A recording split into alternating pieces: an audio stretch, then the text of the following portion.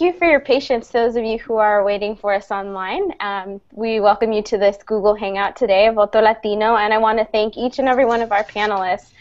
So let me start out by introducing them. Today we'll be covering the topic of immigrant families and the Affordable Care Act. And as we've continued to host these Google Hangouts the past couple of months at Voto Latino, most of the questions that we've gotten from you, our audience, are somehow related to mixed status families or immigrant families where possibly not all members are citizens or maybe not here legally. And with different immigration statuses, we know that it can be really confusing to navigate this law.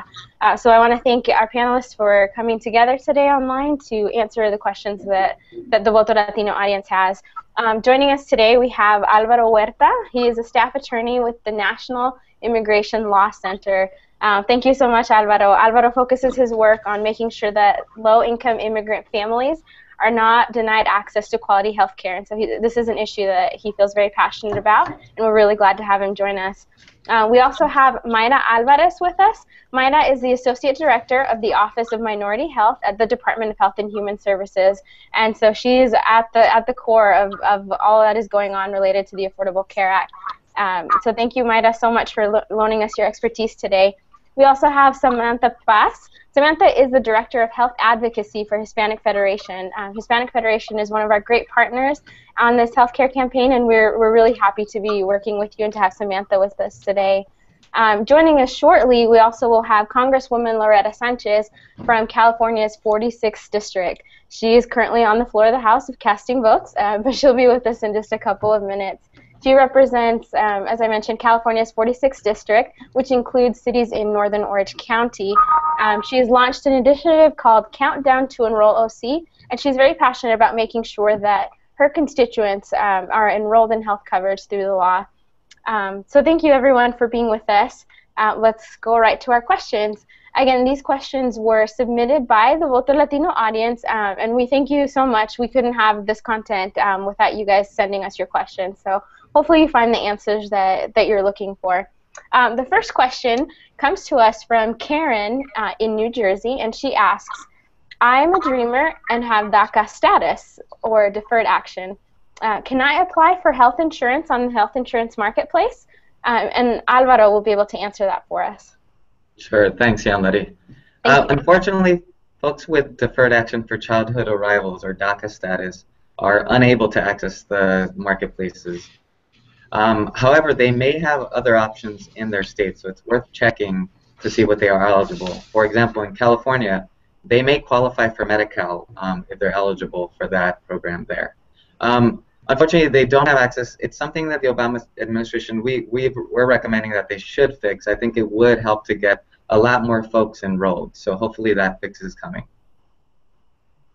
Thank you so much for that answer. So just to summarize that really quickly, if someone has DACA status, in most states they can't enroll, but they should check on their state's regulations, correct?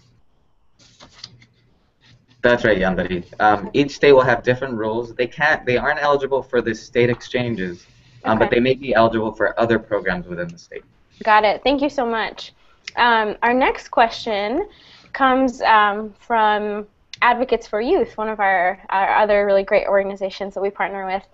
This question is from a young lady who asks, I'm a young person who is covered under my parents' health plan. Can I get birth control without my parents finding out? So this one doesn't necessarily tie into immigration, but it was an important question that we wanted to make sure our audience had an answer for. Samantha, can you help us with that one? Sure. So the answer really depends on what health insurance company the person has.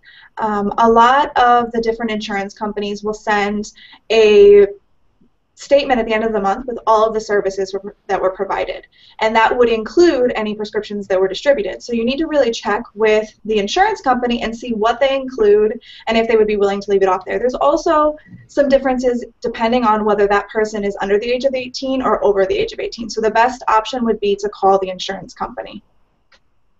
Got it. So that means that even if someone is over 18 but is still insured by their parents' plan, their parents still might find out on the statement what health services they're receiving, correct? Possibly, yes, definitely. There is the opportunity for that to happen. I do know of certain cases where for example, a 25-year-old was on their parents' plan, and they spoke to the insurance company and let them know that, you know, this was their personal health information and they didn't want it shared with their parents, and all of their services came in a separate envelope addressed specifically to them.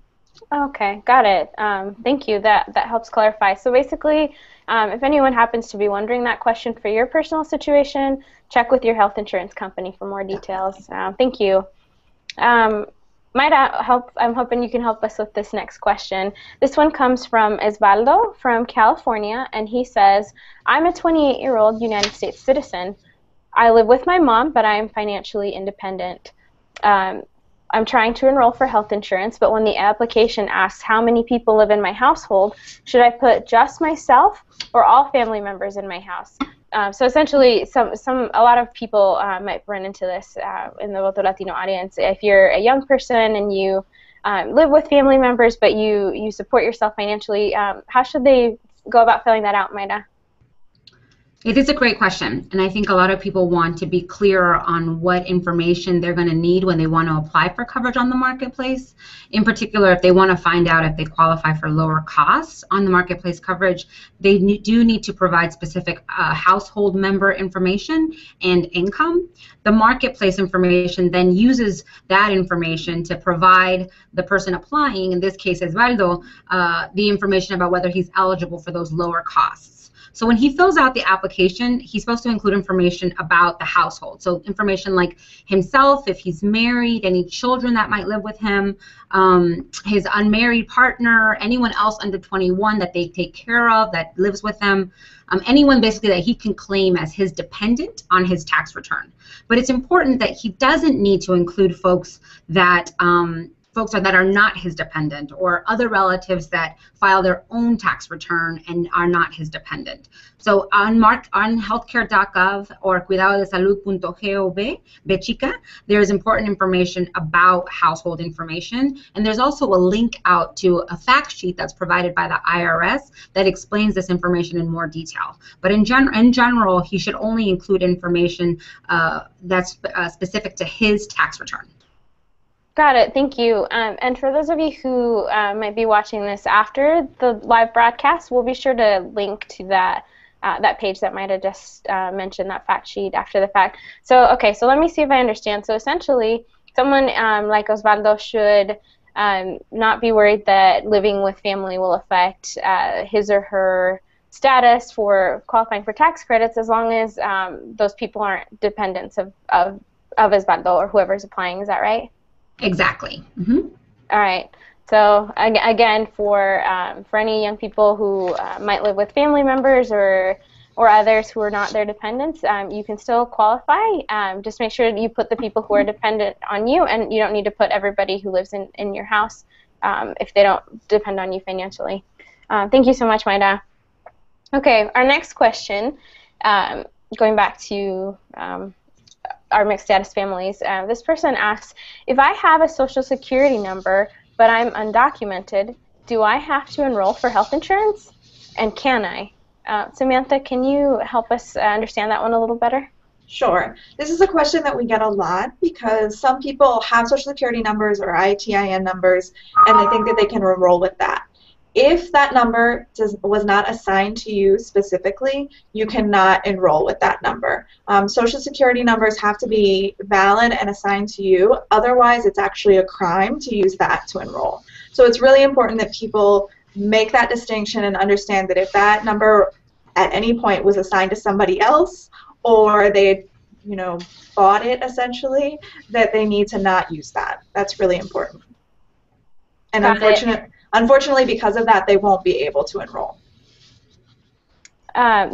Someone who is undocumented, will they be liable to the fine associated with the law? No. So although they're not they don't get the benefit of being able to enroll in the marketplace, but thankfully they also do not have any fines to pay. The fine is not applicable to anybody who's undocumented.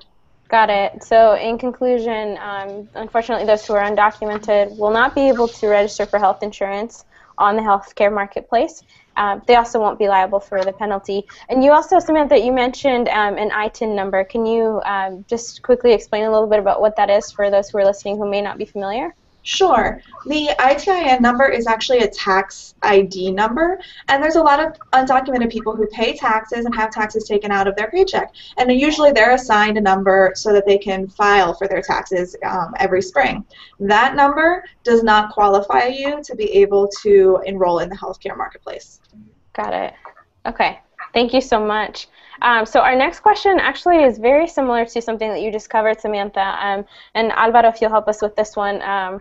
This person asks, how will the law affect a person who is undocumented and who applies for health insurance using a social security number that is legitimate but not theirs? Samantha touched a little bit about this subject, but Alvaro, can you shed a little bit more light for us? Sure. So as Samantha said, someone who's undocumented, even if they're working with a social security number, is not eligible for coverage under the marketplaces. However, they might have an eligible family member, a child, for example, who is a citizen or is otherwise eligible, and they can and should enroll that person into coverage. When asked for their own social security number, they should not enter that information. If they are the non-applicant, if they're not applying for themselves, they don't have to provide a social security number. Instead, they can provide the information of their child or other eligible family member and get that person enrolled. At the same time, if the person is not eligible themselves, they should understand that none of their information will be used for immigration enforcement purposes. The Immigration and Customs Enforcement has made very clear that they are not interested in using the information gathered by the marketplaces when someone applies for coverage to enforce immigration laws. So they should have no fear that that when they're enrolling eligible family members, that none of that should deter them from enrolling family members. And that's an important point that I think is one of the big challenges in enrolling Latinos. A lot of people don't understand that enrolling their family members who are eligible won't put them at risk in their immigration proceedings. So thank you so much for covering that, Alvaro. That's a really important point. And for those of you who are listening who have family members who might be in this situation, please share that information with them. We want to make sure that that all Latinos who can be covered and all Americans who can be covered by this law are able to get health insurance. And even if their situation in their family is a little bit complicated, it's still possible for them to apply without putting their family members at risk. So thank you so much for that. And thank you so much for sending that question. This one came from Bedrin. It was a really great question. Okay, so narrowing it down a little bit to our immigrant women, Mayra, if you'll help us with this one. This question is, can undocumented women receive care during pregnancy under the Affordable Care Act? What is the process for them to apply? So it's a great question. I'm sure there are many families out there that might be wondering this, and it's important to know that the Medicaid rules didn't change for pregnant women because of the Affordable Care Act. What the Affordable Care Act did for the Medicaid program is give states the opportunity to expand it so that more people could qualify for Medicaid coverage. In fact, everyone under 138% of the poverty level, or about $15,000 for an individual, has the opportunity to qualify in those states that choose to expand, and we're encouraging more and more states to do so. About half of them have done so far. But generally, Medicaid offers care to pregnant women that includes prenatal care through pregnancy, labor, and delivery, and for about 60 days postpartum, as well as other pregnancy-related care. But in order to receive this full coverage in Medicaid, that pregnant woman has to meet income, state residency, and citizenship or immigration status criteria. So because of that rule, undocumented pregnant women would not be eligible for full coverage in Medicaid. What is available to undocumented women that are otherwise eligible for Medicaid to receive emergency Medicaid is that payment for emergency services, which in this instance would be that labor and delivery of the child. The coverage under Medicaid for this woman is generally limited to that labor and delivery unless she's experiencing some other type of healthcare emergency situation that needs to be treated. I do want to note that some states offer CHIP coverage, which is the Children's Health Insurance Program. Some states have expanded their Medicaid program, and it's a CHIP program. They do offer coverage for the unborn child. It's about 12 to 13 states that have elected to offer this coverage, and that coverage is offered to pregnant women regardless of her immigration status during her pregnancy, but it can also include some postpartum care. It really varies from state to state, and we do have more information available on Medicaid.gov. There's other specific instances related to the child. Once that child is born, they're automatically deemed Medicaid eligible and have that coverage, so the child can at least be taken care of and ensure that that child is healthy for their first year of life. Got it. And Mayra, will any of that change if a woman lives in a state that didn't expand Medicaid, or is that irrelevant when it comes to pregnant women? That's irrelevant. It's irrelevant. The Affordable Care Act didn't do anything to change this part of the law, or the part of existing Medicaid law. Got it. Okay, so in conclusion, undocumented women do have some sort of leeway to provide care for the child that they're carrying while they're pregnant, and afterwards for the child as well, right? For labor and delivery. Emergency Medicaid is offered for labor and delivery services, unless they live in certain states that offer that coverage, which is a little bit more extensive than just labor and delivery, because that's truly an emergency when you're about to have your baby and you have to go to the hospital. Yeah. Right. Okay, and so that touches on our next question. Our next question actually was, what is emergency Medicaid, and how do I know if I qualify for it? Is there anything else that our listeners need to know about that than what you've covered already, Mayra? So one thing in general for folks to know is that emergency Medicaid is exactly that. It's intended to cover emergency-related services for folks. So there is coverage available. There's funds available for states to take care of that uninsured population that are otherwise eligible for Medicaid except for immigration status, for example. So if someone has an appendicitis and their appendix is about to burst, that's an emergency condition, and they can go to the emergency room and have emergency Medicaid pay for that care through the hospital or whatever. But it is specific to emergency-related services, so it's important to emphasize that. Got it. And how do, I'm sorry, you might have covered this already and I missed it, but how does someone go about applying for emergency Medicaid? Or is it something that, oh, sorry, go ahead. No. So it's a great point. It's not necessarily that you apply for emergency Medicaid. It's more so how hospitals are able to then pay for that the coverage of those services. So it's not like the individual is going to go in with an appendicitis and say, I want to apply for emergency Medicaid. It's more the payment mechanism that the hospital uses to cover the cost of the care of paying for that uninsured, undocumented person. Got it. Thank you. Sure. It's a hard issue. Thank you so much for breaking it down a little bit more. Our next question is one that I thought was a really great question. The person asks, if I own a small business and am undocumented, am I still required to cover my employees? How does the law apply to me and my business? We know that Latinos are ranked really high in number of small business ownership, and this is a question that'll affect a lot of our community. Samantha, what's the answer to that question? Sure. So whether a small business needs to offer insurance to their employees doesn't depend on if the person is documented or not. It depends on the size of the business. So for right now, the businesses don't need to worry because small businesses don't have to provide coverage before next year. And any business less than 50 people, less than 50 full-time employees, doesn't have to provide coverage. But should they so choose, for businesses 25 employees or less, there are some tax incentives for those businesses. We also heard recently that there was an update by the White House administration that businesses between 50 and 100 employees have until 2016 to offer coverage to their employees. So there's a lot of different situations, but it all boils down to how many full-time employees do you have. So if that person has 53 full-time employees, whether they're documented or not, they will need to provide coverage. Okay, so in essence, it doesn't matter. This person also had mentioned that their business partner was documented, so it really doesn't matter the status of the business owner. They still have to comply with the laws that apply to all small businesses. Is that right? Right. The law is about the size of the business. Got it. And Mayra, I'm sure that there's a fact sheet or a web page somewhere with more information on that, right? Absolutely. There's information related to small business questions at the Small Business Administration healthcare page, and you can look at that at sba.gov, but also healthcare.gov and Cuidado de Salud both offer resources as well. Okay, thank you. And that'll be one of the links that we'll add to this video afterwards. So for those of you who are going to watch this over or watch this after the live broadcast ends, we'll be sure to link to that for you. Thank you so much. Okay, Mayra, we're coming back to you.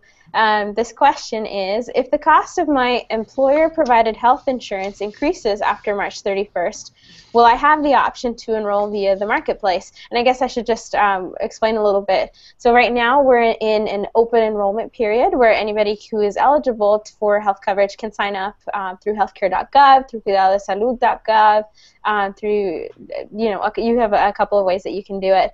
And you have until March 31st. After March 31st, then it'll be different on whether you're able to enroll. And so this person's asking if they currently have health insurance through, they change their mind and want to enroll through your marketplace later because the cost goes up. Will that be an option, Mayra? Sure, that's a great question.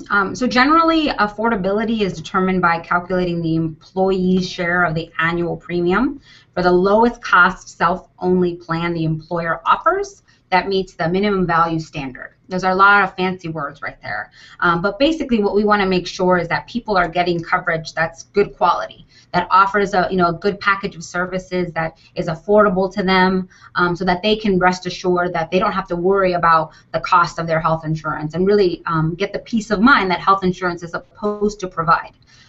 If the cost of that coverage for the employee is more than 9.5% of their annual income, then it's deemed unaffordable. And at that point, the employee is able to go into the health insurance marketplace to purchase coverage on their own, and obviously the employer would have certain consequences as a result of that. It's important to note that, like you said, this is an open enrollment period time. So if that were to happen, if, for example, in August an employer says, I don't want to offer this plan anymore, that obviously is out of the hands of the employee and would therefore trigger a special enrollment period, which allows that individual to go back to the marketplace and have the opportunity to purchase coverage through the marketplace, as people are doing right now during open enrollment. But really, you need to have a certain qualifying event, which is another fancy term for something has to give you the opportunity to qualify for a special enrollment period. Got it. And are there any other situations? You mentioned age, I believe. Yeah, definitely. What are some of the others? So one thing to keep in mind, if we get married, if a person gets married, that's a qualifying event. Things are going to change because you might want to go on your spouse's plan, or they might want to join your plan. If you have a baby, that's a qualifying event because who knows if you're going to want a different plan or a different network of doctors. If you graduate college, perhaps you were on your student plan and you want to be able to, you're not going to have that anymore. That's a qualifying event.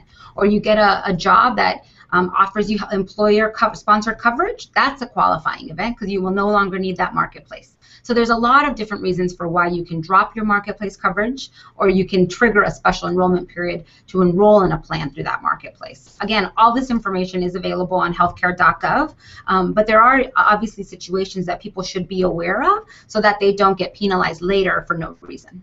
Got it. So in conclusion, if you can, for now, I'm stuttering, sorry. Just make sure that you're enrolled by March 31st, but know that if something does change in your situation, a life-changing event, you do still have the option to get covered after March 31st. Thank you so much. Our next question comes from Martha. Martha works in a clinic that provides care to low-income patients, and she asks, is a person eligible for health coverage under the Affordable Care Act if he or she has submitted immigration paperwork but has not yet received a green card? Alvaro, what's the answer to Martha's question? It's a great question, and fortunately the answer is yes. And so people who have an approved I-130 petition or a family petition and are adjusting their status, or getting their green card in other words, are considered lawfully present for purposes of the Affordable Care Act. So proof of both having a family petition that's approved and a pending application for adjustment should be sufficient to get that person enrolled. And there are other kind of documents that you might be able to use to prove that you have an application for a green card pending, like a work permit, for example, that has a code that you're adjusting your status. So on healthcare.gov, there is a list of documents, immigration-related documents, and the type of information that's on them that you can use to input into the application and show that you do indeed have a pending adjustment application. Got it. Thank you. So essentially, those who are kind of in limbo for the moment should still go ahead and apply, correct? That's right. As long as they have an approved family petition and are adjusting their status, even if they don't have the green card in hand, Okay. they are eligible to enroll. Got it. Thank you so much. All right. We'll move on to our next question. So this question deals again with the different technicalities for immigration statuses. Do all legal permanent residents qualify for Affordable Care Act health coverage? And are there circumstances where they might not qualify? For those not familiar with that term, legal permanent resident, or LPR, that's somebody who has a green card. So Mayra, is there any sort of circumstance where an LPR wouldn't qualify for health coverage? That's a great point. So the people that qualify for coverage through the marketplace are either U.S. citizens or lawfully present immigrants. So it's another LPR, but not legal permanent resident, but lawfully present. So it's there's a lot of LPs. But lawfully present, like Alvaro said when he said there's a list of statuses that are eligible for health insurance marketplace coverage on the website. It definitely is, and it's long. It includes everyone from lawful permanent residents, which are green card holders, but also asylees, refugees, people that are battered non-citizens or victims of trafficking. There's a variety of categories, and we want to make sure that folks that are eligible do take this opportunity to get the coverage that they can get through the marketplace, because it's so important. For legal permanent residents or lawfully present immigrants that are in the United States, they also have the option to get access to tax credits, and that's particularly important because people are really worried about the cost of health insurance coverage and how much it's going to take out of their pocket. So it's important to know that lawfully present immigrants are going to have access to tax credits through the marketplace to help them pay for that coverage in every state. And in certain states that have expanded their Medicaid program, they might have the opportunity to enroll in Medicaid and CHIP and get that type of coverage, right? That's for folks that are generally making below 138% of poverty, or what we talked about, that $15,000 for an individual. But for states that have decided to not expand their Medicaid program, they will actually still get access to tax credits, even if they are below 100% of the federal poverty level.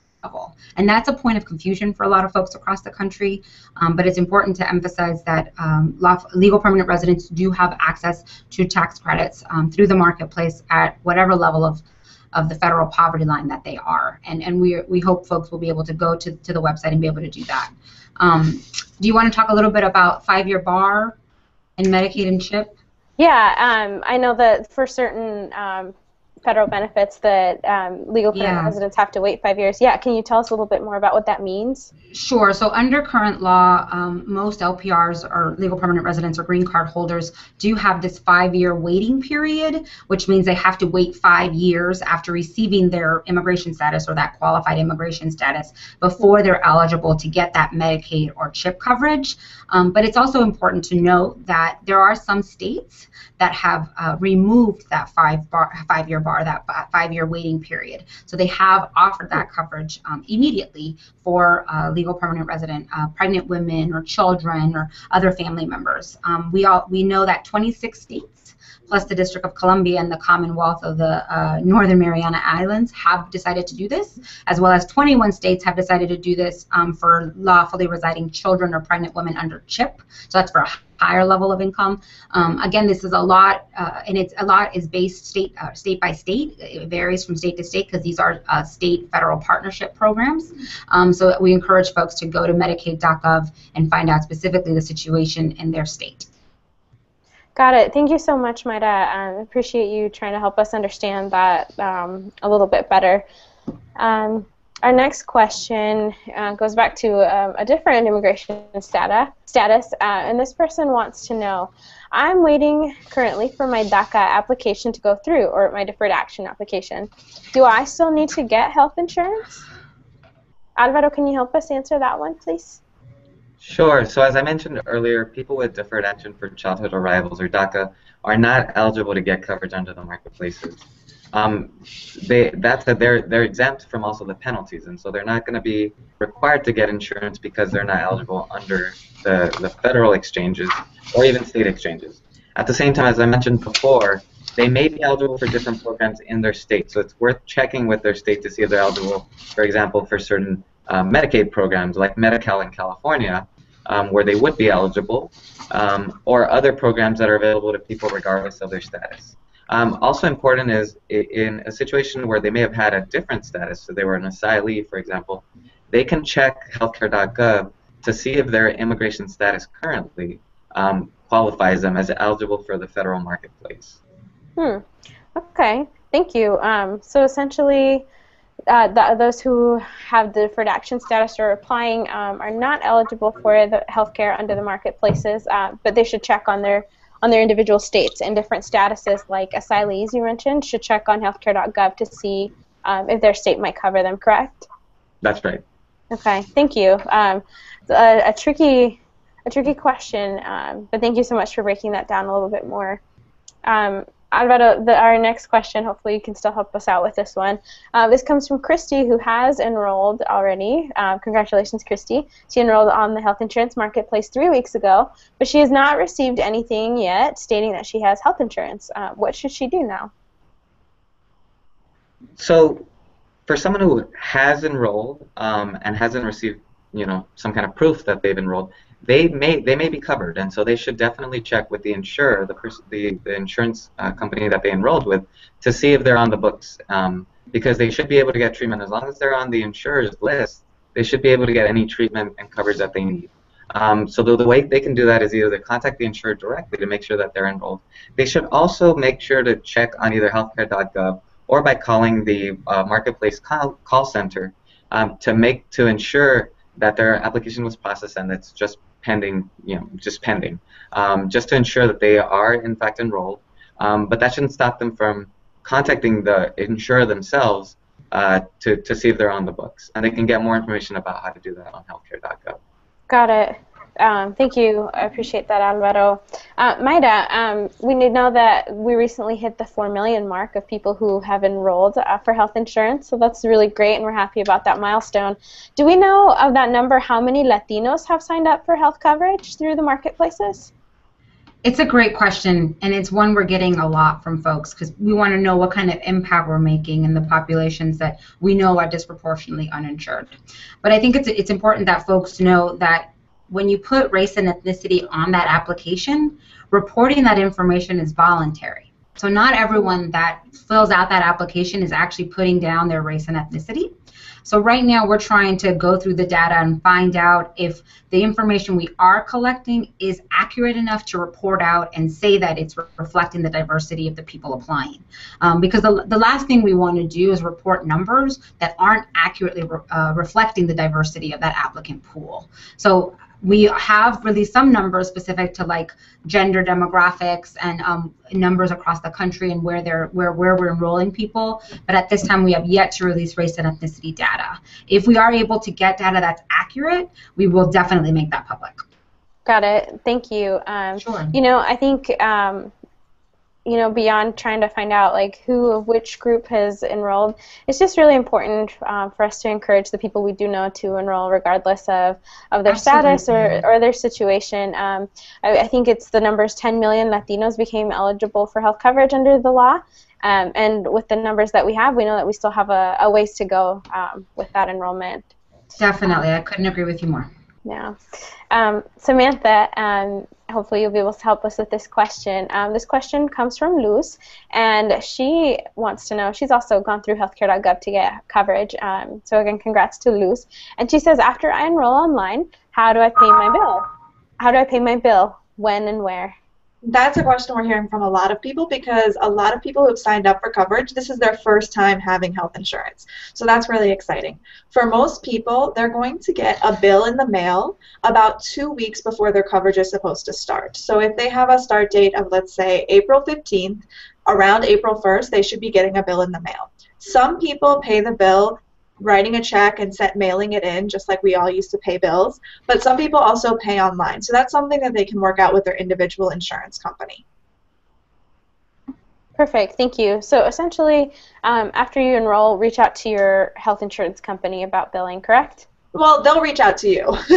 Yeah, they will be in touch because they have to, in addition to sending you a bill, they're also going to be sending you your proof of insurance card and some other documentation, information about your policy. So you should, within 2 to 3 weeks, be getting information from them. Okay, got it. And I would just add that once you do have those cards, make sure that you go use them. If you have health coverage, make sure that you are going to get your physicals, your well woman exams, and take advantage of that opportunity to take care of your health. Okay, so another healthcare.gov question. Alvaro, Christine says that she keeps getting an error message on healthcare.gov that says unable to verify, and she has a work permit or resident alien card. What should she do, or what's the reason that she's getting that?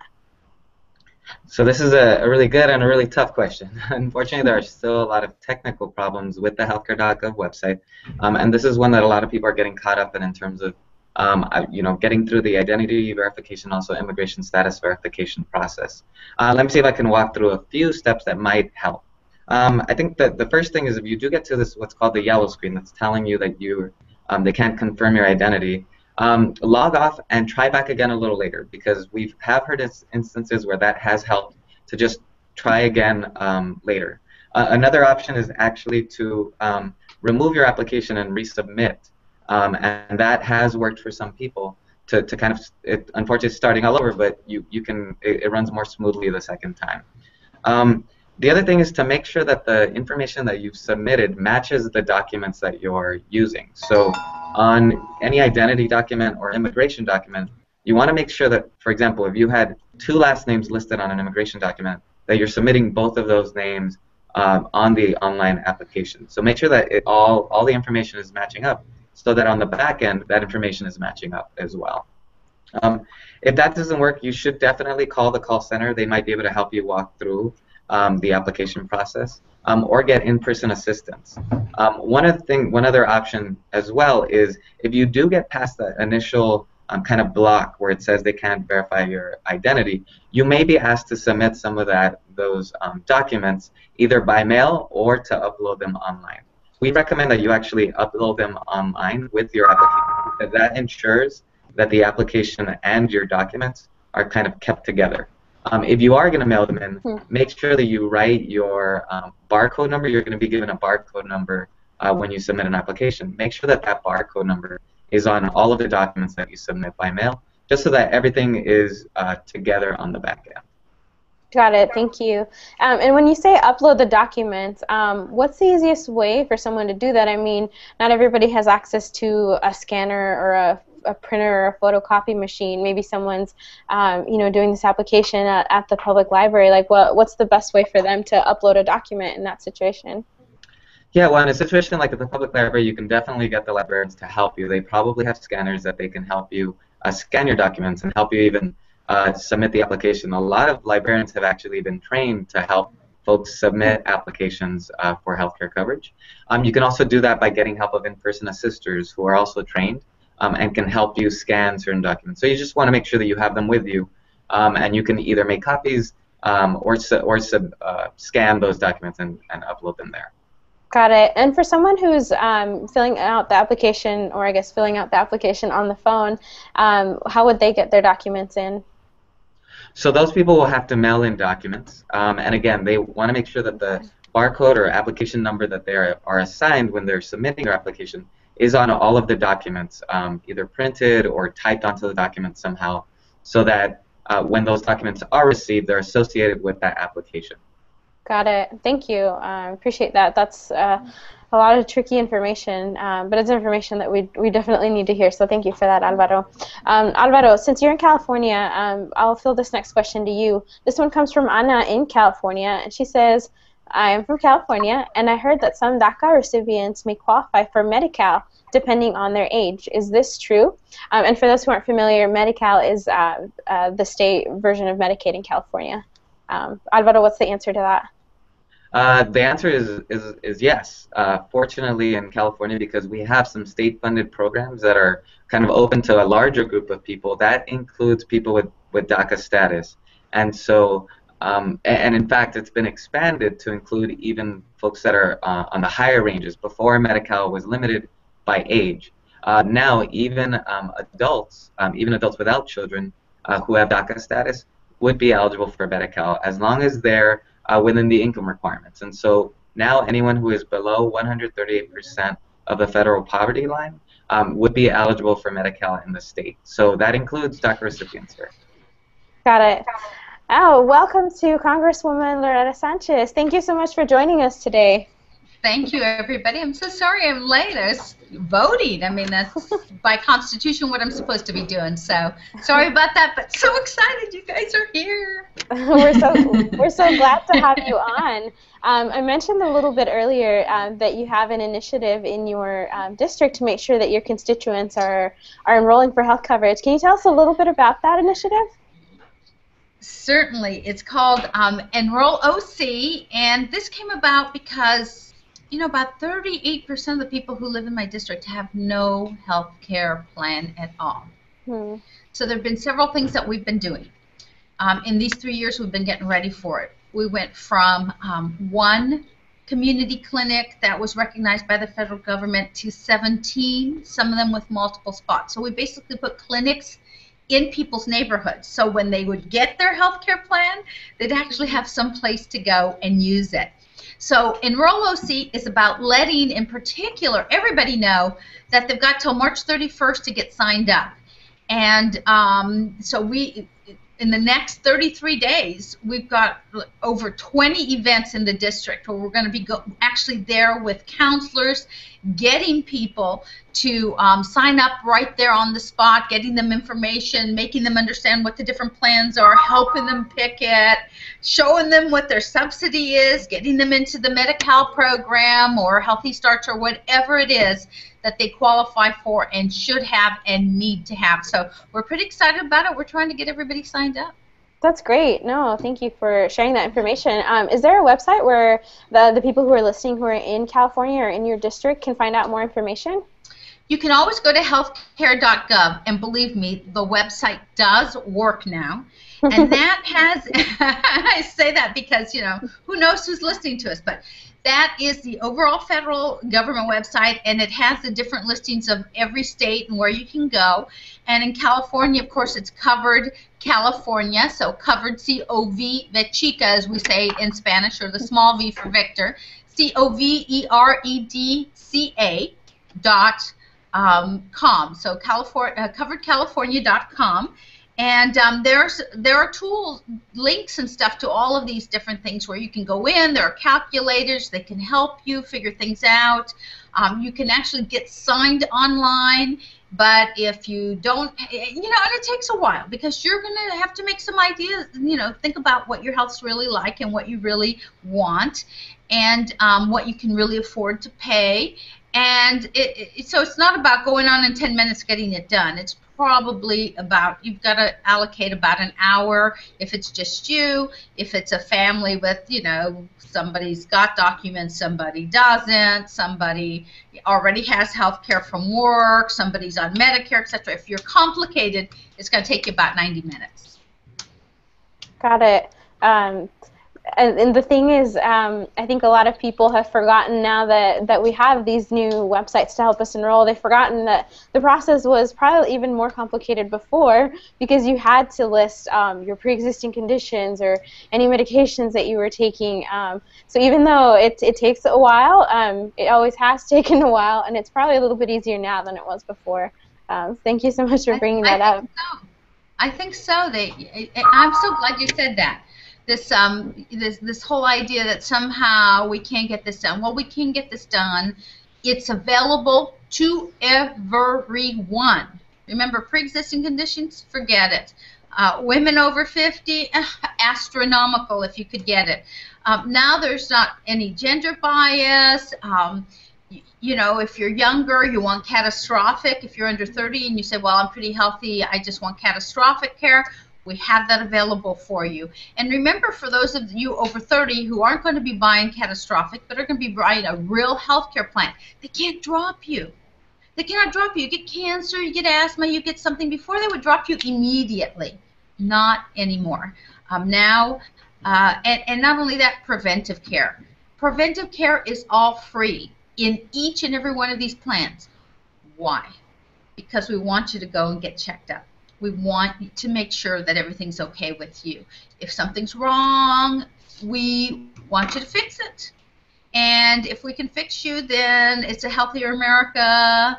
Employees don't miss work. Your kids, you know, don't miss school, and we're all better off for it. Exactly. Thank you so much. It's also, you know, it's also really important for people to be aware of the coverage that's available, not just so that they can use it, but also so that if maybe their insurance company tries to charge them for something, they know, hey, this well woman visit was supposed to be covered. So if anyone happens to be running into that, it's important to know your rights. Congresswoman, a question. So while we've been on this hangout, we've talked a lot about mentioned DACA, we've mentioned mixed status families, we've mentioned the different websites that we can use, and just how much the requirements vary from state to state. And with that varying so much, is there a website or one resource where people can find out if they qualify for affordable health care in their particular state? What's the best way? Well, at least in Covered California, you can go straight on Covered California, and they will tell you whether you qualify for the Medi-Cal program, which on an individual basis is all based on how much you earn. So if you earn less than $16,000 AGI, adjusted gross income, then you will qualify for Medi-Cal, and that's great. And actually, even Covered California will zip you over into the portion to sign up for Medi-Cal. If you are a family of four, so it's a sliding scale. So a family of four, I think probably up to about $32,000. Those people will go on Medi-Cal, you know. So it's about, you know, $8,000 a person in that particular case of adjusted gross income for the household. If you, you know, anywhere between the $30,000 and almost $90,000 in that area, it's going to be on a sliding scale to go on to Covered California, choose the plan that you want. Now, I was over at a place called AltaMed. They have clinics both in, I know for sure, in Los Angeles County, but we've worked with them to bring them into Orange County. They have a resource center in Santa Ana where you can actually go in there and sit down. They've got the computers, they've got counselors, and they'll walk you through and everything. Their counselors were telling me that plans for most people in Santa Ana, which is a varied distribution of income per family, but a lot of lower income people, they told me that there were people buying plans, good healthcare plans. We're talking HealthNet, we're talking Kaiser, Blue Cross Blue Shield, these types of, you know, real known names. They told me that in some cases, in a lot of cases, people were picking up plans for $1 premium a month. Now think about that, $1 premium a month. You have your basic physical, your pap smear, etc., ladies, and it's being picked up. You're not paying anything for preventive care. They're pretty good plans. So people need to go to coveredcalifornia.com. They need to go to healthcare.gov at the federal level, and that will split off and tell you, depending on the state that you're in, where to go and what to find. Thank you so much. You covered so much information.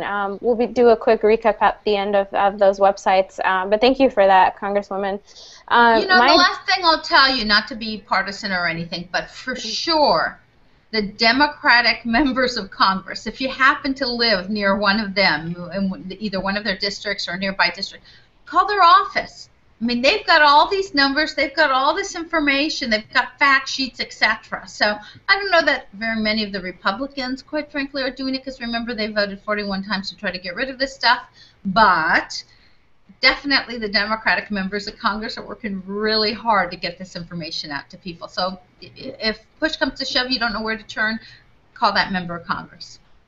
And a friendly reminder that the Affordable Care Act will cover you regardless of pre-existing conditions and regardless of party. So important for all Americans to enroll. A question for Mayra. We talked a little bit earlier about some of the unique situations that people might face in their lives after March 31st when the enrollment period ends.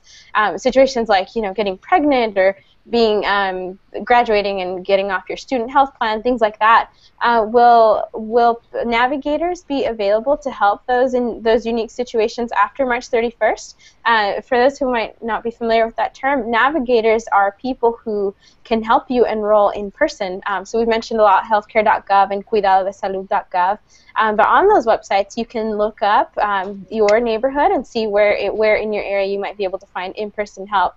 So Mayra, will those people still be available after March 31st? Well, in some places they will be, because we have what we call, and we've always had this in the insurance industry, it's what we call a change in life. A change, some major change in life happens. You lose your job. All of a sudden you've lost your insurance because maybe you were covered by that company, or you're having a baby, or you get married. Or you move from one state to another, or you move from a county within California, for example. Those are all change of life, and so that's an opportunity. That is the one point in the whole year where you can go in and get a new insurance, or change your circumstances, or change your plan, etc. I think the only thing to add on top of what the Congresswoman said is that navigators or in-person assisters, depending on where they're housed or located, they will be available throughout the year. There are a variety of in-person assistant locations like health centers that actually have enrollment workers year-round. So it's important to know that help is going to be available. And in addition, what we're trying to see is how navigators, how these in-person assisters that have made these relationships with people can be utilized to help people navigate the healthcare system.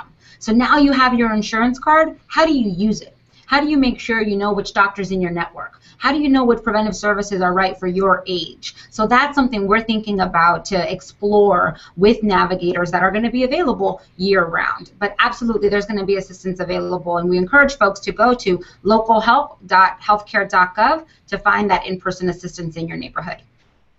Thank you, Mayra.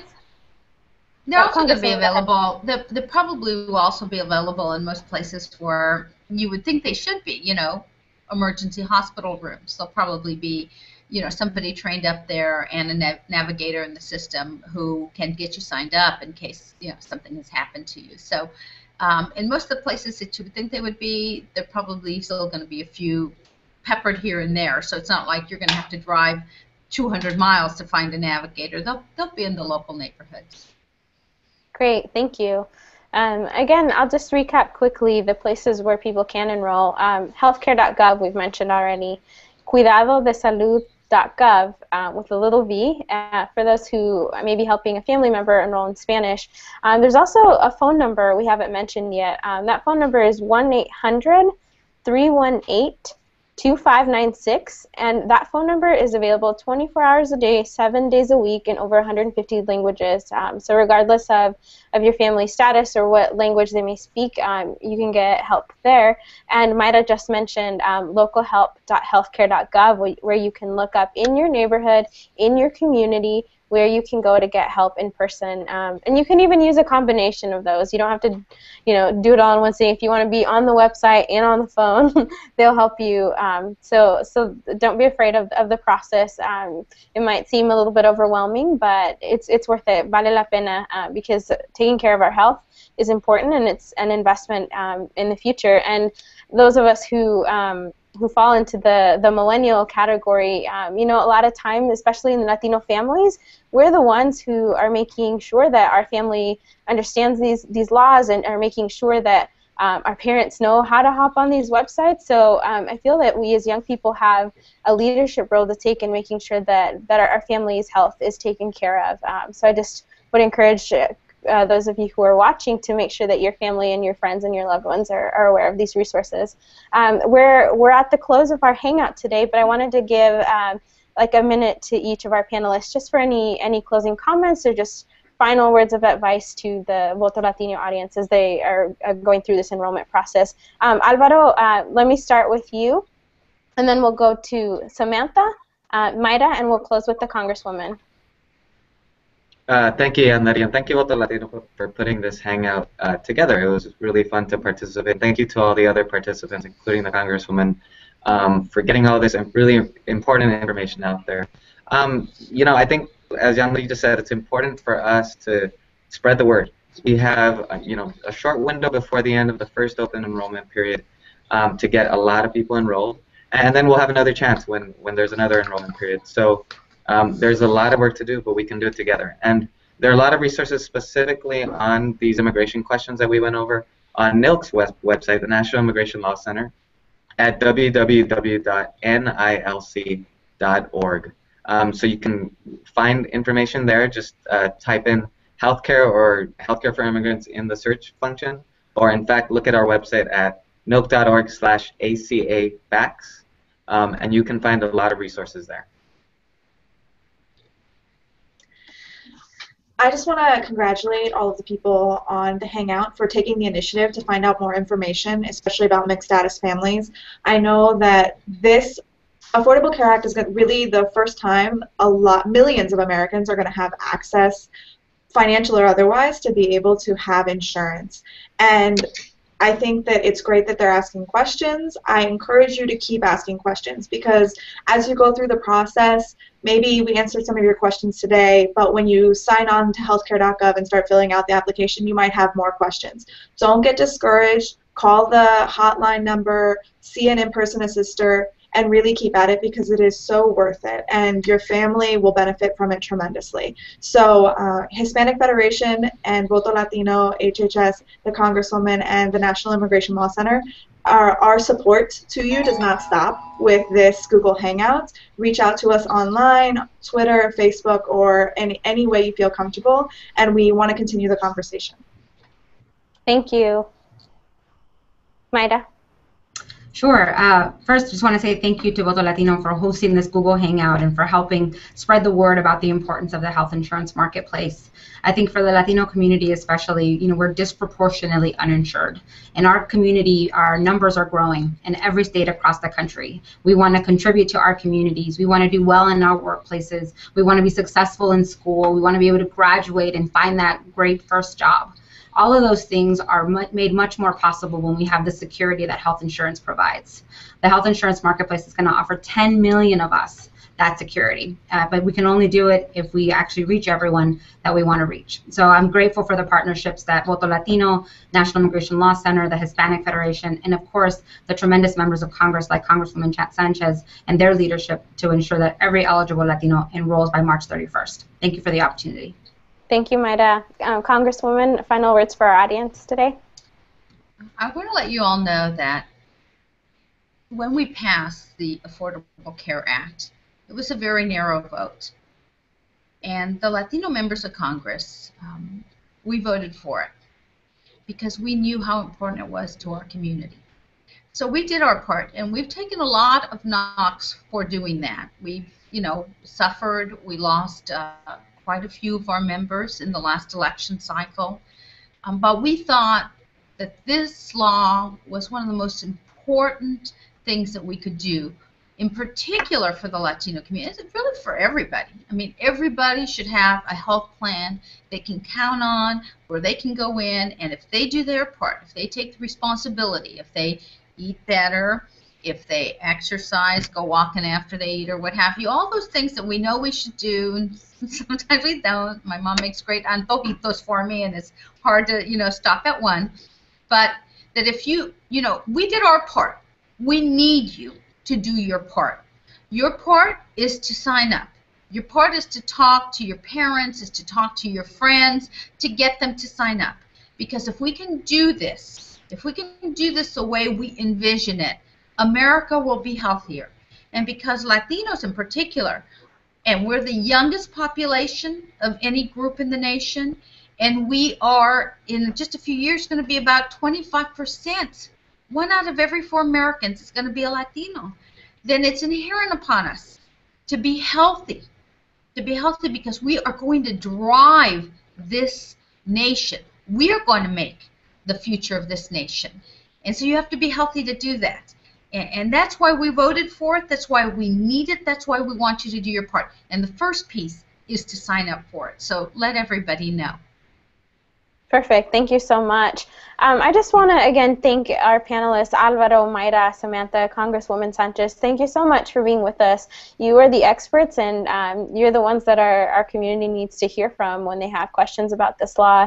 As much good as the law can do for the community, it's not going to do good if people don't understand how it applies to them. So thank you so much to you and to your organizations, HHS, Hispanic Federation, and the National Immigration Law Center, and Congresswoman, thank you for your leadership, and thank you for being with us. If you want to stay updated on more of the happenings with the law and be reminded about deadlines, Voto Latino has a webpage, latinosforhealthcare.com, that you can sign up for updates and get emails from us. We'll make sure that you know when these deadlines are happening. And I love that Samantha mentioned that you can reach out to any of our organizations anytime. You can tweet us, you can go to Facebook and find us, and we'll make sure that you have the answers that you need.